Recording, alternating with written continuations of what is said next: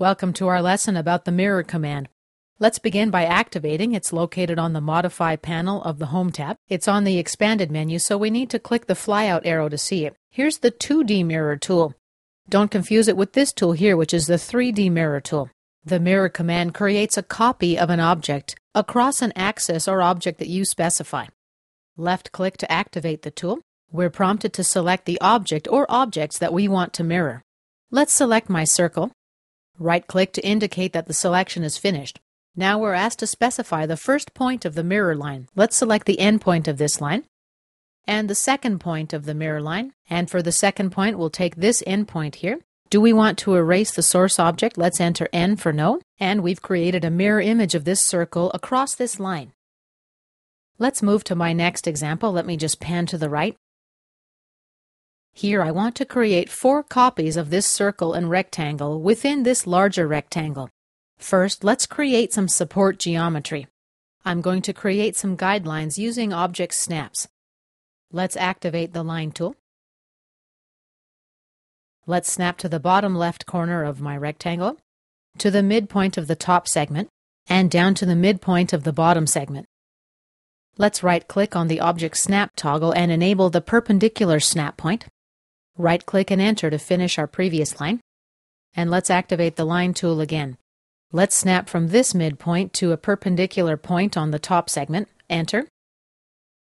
Basically, this point here represents the midpoint of the smaller rectangle. The last line that I created is my line of symmetry, and I'm going to use that to create mirror copies of the circle and the rectangle. Now we need to activate the mirror tool. Let's go to the Modify panel and click on the Expanded menu sub-arrow. Left-click on the mirror tool. First, we select the objects to mirror. I'll take the rectangle and the circle. Right-click. Now we specify the first point of the mirror line, that's this endpoint. The second point of the mirror line will be the other endpoint of this line. Erase the source objects, no. And here is our mirrored copy of the circle and rectangle. Now I'm going to make a copy of both circles and rectangles using this line here as my line of symmetry. Let's activate the mirror command again.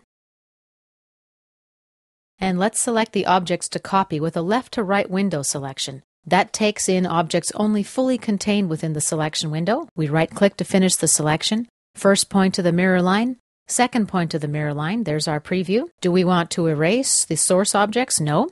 And here is our mirrored copy of both rectangles and circles.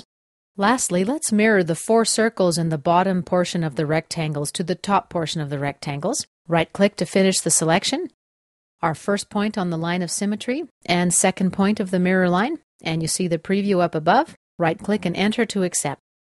And let's delete our support geometry now. Let's select this line and delete this line and delete as well. This concludes our lesson about the mirror tool. Let's save our work and close this document.